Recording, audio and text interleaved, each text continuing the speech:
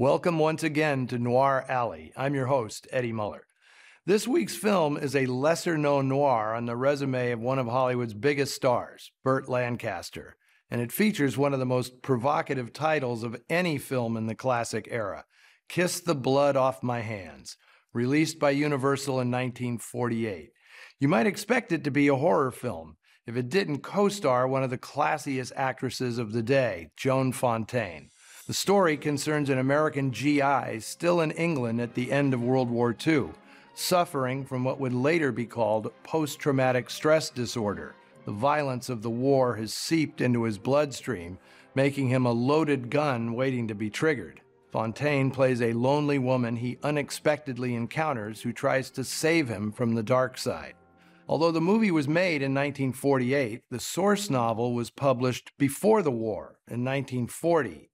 It was a bestseller in the UK, earning its first-time author, Gerald Butler, comparisons with American hard-boiled writers, especially James M. Cain.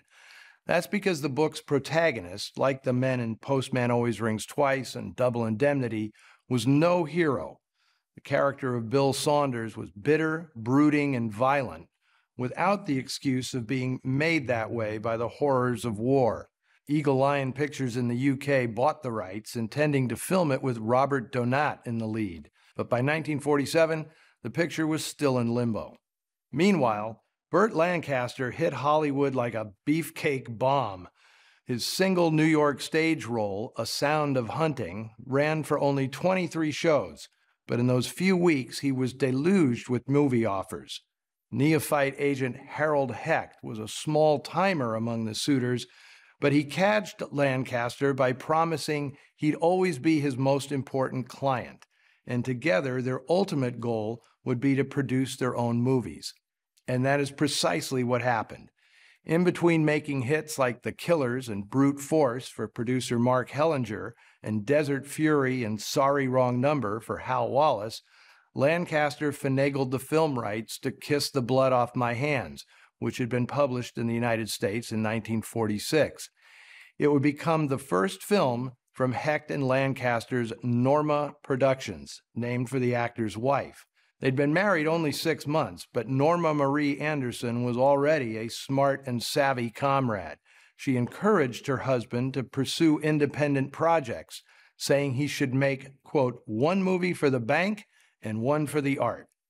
Universal International agreed to give Norma Productions a $1 million budget and use of the studio lot in exchange for Lancaster appearing in its film version of Arthur Miller's All My Sons.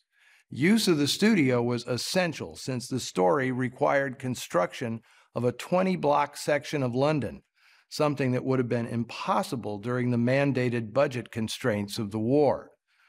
For his first film as a producer, Lancaster wanted to reunite with director Robert Siodmak, who had directed his breakout hit, The Killers, in 1946. But schedules didn't align, and the job went instead to actor-turned-director Norman Foster.